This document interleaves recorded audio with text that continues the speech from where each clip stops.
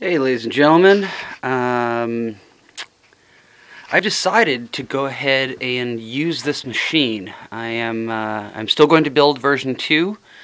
I've made some decisions there in terms of materials and design, but I came to the conclusion that it is silly for me not to go ahead and use this machine. To think that the little issue I had with chatter is going to be the only one is a little silly.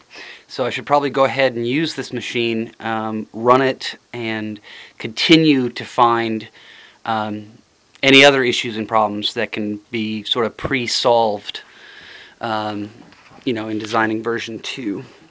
So I will show you what I got here. I did some stuff.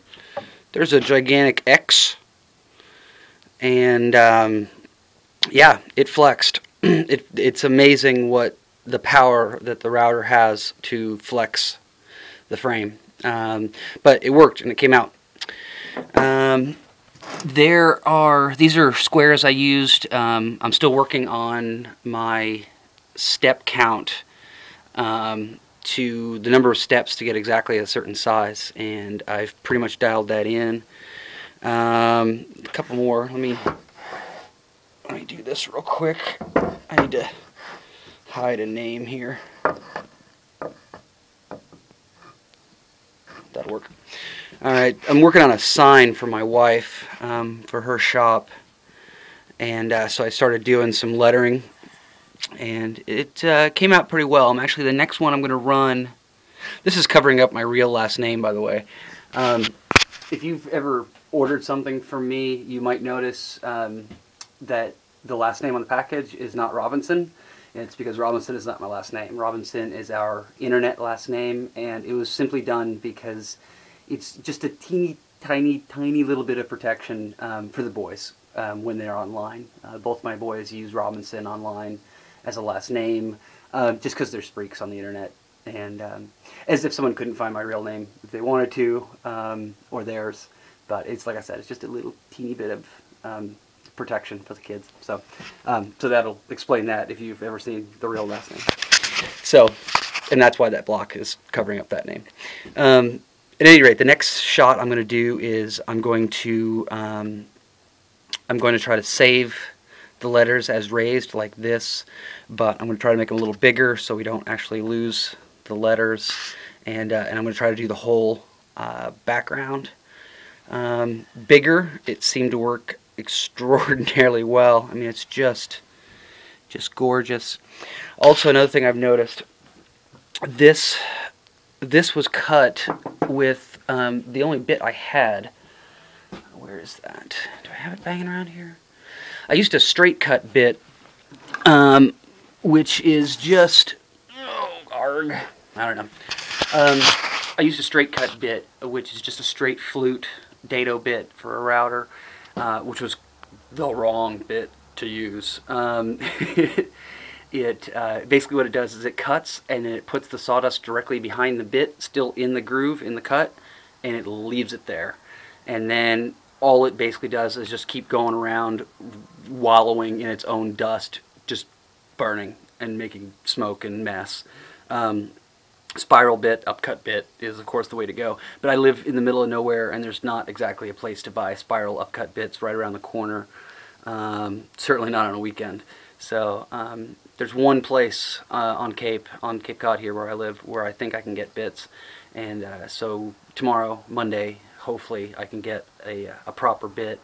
I do have this little spiral bit, but unfortunately it didn't have the depth I need to get all the way through the 3/4. So I've been using that for these letters, and it's been incredible.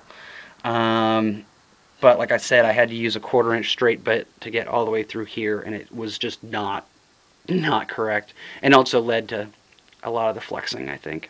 But I got a giant X out of the deal, which is cool. And I have no idea why I picked X. I just did X. I don't know. X. I actually had two. Do I have this? Where's my other X?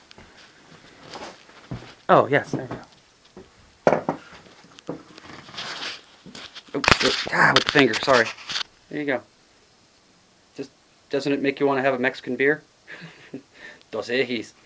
Alright, so there's that, those are fun.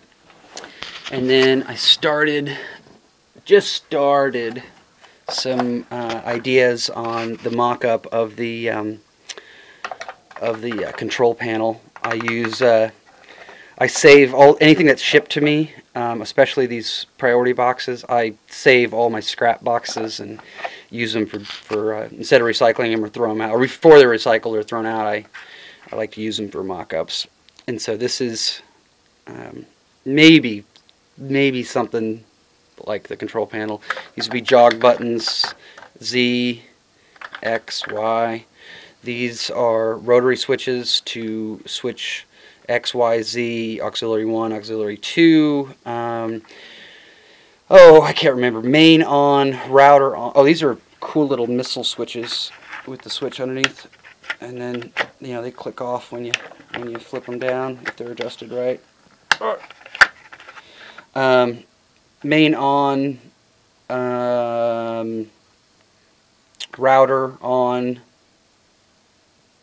extruder, hotbed, and dust collection, probably, I think. And then I'm actually probably going to have a couple LCDs because I'm going to have to do, oh yeah, I started playing with my extruder. I got the little doodads in there, and I got the wires kind of shrink wrapped and magic golden taped and, you know, up out of the way. And I'm just now starting to work on the Arduino standalone controller to keep the temperature going. It looks like I'm actually going to looks like I'm going to actually do my 3D printing through Mach 3. So I'm still going to have an Arduino on board and be able to switch to it, but it looks like I could just print directly from Mach 3, which I'm getting happier and happier and happier with the more I use it. It really makes things, and LazyCam too. I know a lot of people have bad things to say about LazyCam, but it's so straightforward and simple, and I figured it out, which is just counts for a lot in my book. So all of these, everything here was laid out in LazyCam, or it was done in SketchUp and then brought to LazyCam, or it was done in Inkscape and then brought into LazyCam, and it just works. Probably the next thing I'm going to do is I'm going to go ahead and mill a proper clamp for the router. I can get rid of this big ugly box, and I can get rid of this ugly base, and I can just do clamps around the can of the motor, the barrel of the motor itself, the way it's kind of supposed to be. And that should actually help. When I figured this gantry height, it actually is figured for this motor to hang down about 2 inches lower than it is now. So that'll be nice to get fixed. But all in all, I have a working CNC machine. There's no doubt about it. I got the flex problems. I got the chatter problems. I'm going to fix those on version 2. Version 2 is going to be phenomenal. But as we stand now, first shot, the fact that I have a machine that works is cool. It's really cool. Yeah, I'm excited. So, I've talked to father-in-laws, I've talked to professional welding buddies, I've talked to buddies of buddies who are CNC people, I've talked to a bunch of people, and I've basically made the decision on the version 2, a couple of rules, 2 major rules. Number 1, if the part is not supposed to move, then I am going to make it really not move. The main frame and the fixed gantry on version 2 are going to be 2x3 box tube, and if I can afford it, I'm going all the way up to 3/8 inch wall thickness, probably 1/4 inch, but I'm just not having it. I'm not screwing around. I want it to weigh 400 pounds. Heavy, as heavy as it possibly. If it can't move, it's going to be heavy. Period. Already decided. Oh, I'm sorry. Already decided to trade travel for rigidity, and no more so than X and Z. Again, these rails wider basically is why I can go. The Z blocks probably double the width and double the height and double the width, which I'm going to lose a little X, but it's just, you know, 2 points farther apart from each other diagonally makes things stiffer. So I'm going to beef the living crap out of that, and that, yeah, and then of course the base just needs weight, like literally cinder blocks, concrete blocks, and then it just needs gigantic diagonals. I'm going to diagonal. I'm going to do it an X on basically every side. I might even X the front and lose access to this in here, but screw it. I'm getting so it cannot move an inch. Big plates on the feet. It's got. I'm going to bolt it to the floor as well. So so there you go. Quick update, and we're well on the way to version 2. Nothing has popped up other than what I've discussed already in terms of stuff I'm going to fix on version 2. But there you go. Oh, and if you're wondering where the new machine is going to be, you know, where I'm going to put it,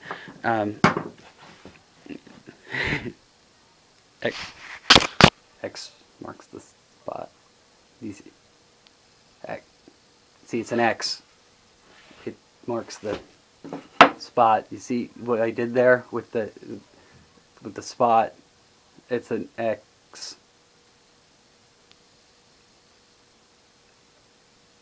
And that's enough for tonight.